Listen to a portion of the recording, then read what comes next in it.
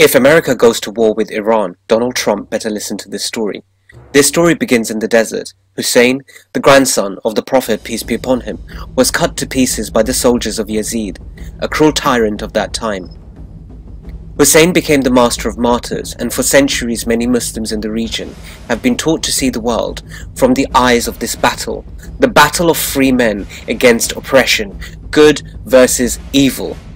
Hussain witnessed and protested the rights of his people being violated and the values of society being destroyed by a tyrannical and corrupt government. Yazid was the antithesis of everything Hussain stood for and preached, yet he demanded that Hussain pays allegiance to him in order to increase his own credibility. And this is exactly what Donald Trump is doing to every leader on the planet, and it seems he now has his eyes on Iran. If the American regime declares war, the story of Hussain will definitely shape the lives of not just the Middle East, but the entire world. We have one of the most powerful ships in the world that's loaded up, and we don't want to have to do anything. What I'd like to see with Iran, I'd like to see them call me. Their economy is a mess ever since I took away the Iran deal. They have inflation that's the highest number I've ever heard. They're having riots every weekend and during the week even. And what they should be doing is calling me up, sitting down, we can make a deal, a fair deal. We just don't want them to have nuclear weapons. It's not too much to ask. And we would help put them back into great shape.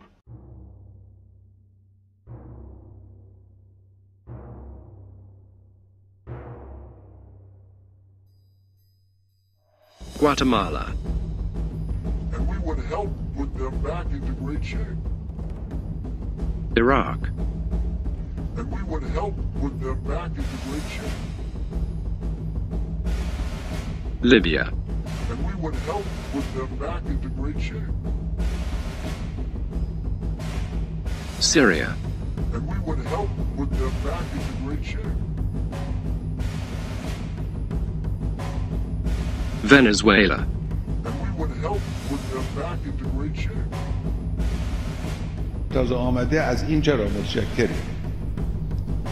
تشکر ما به خاطر این است که زحمت ما رو کم کرد، چهره واقعی آمریکا رو نشون داد. کاری که ما در طول 30 و چند سال هی میگفتیم فساد سیاسی، فساد اقتصادی، فساد اخلاقی، فساد اجتماعی، دستگاه حاکمه آمریکا رو ما میگفتیم، این آقا آمد در دوره انتخابات و بعد از انتخابات اینو علنی کرد، عریان کرد.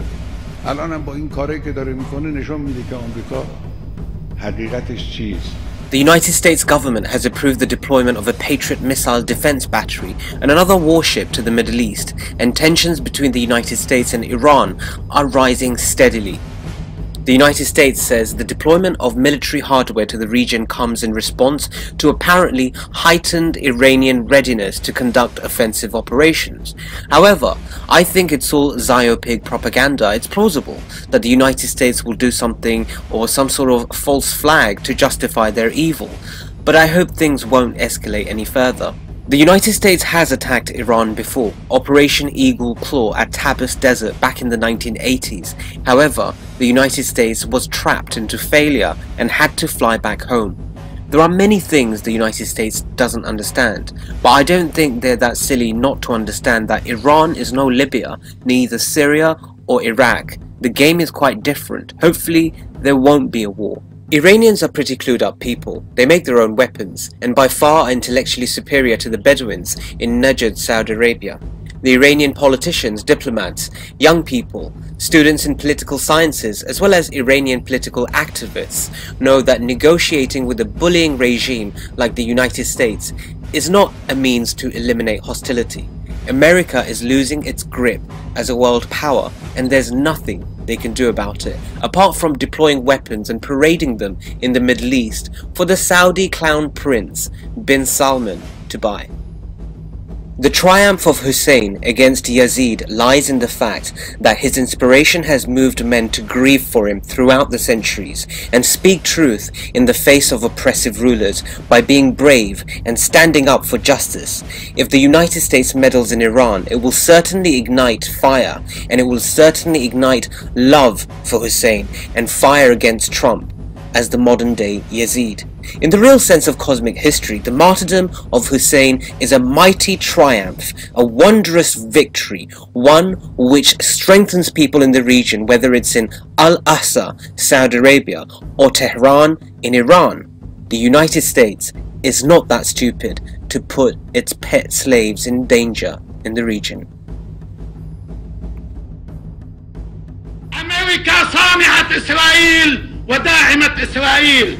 أمريكا راعية الإرهاب والاحتلال والتهويد والتهجير والإحراق والتدمير والفتن.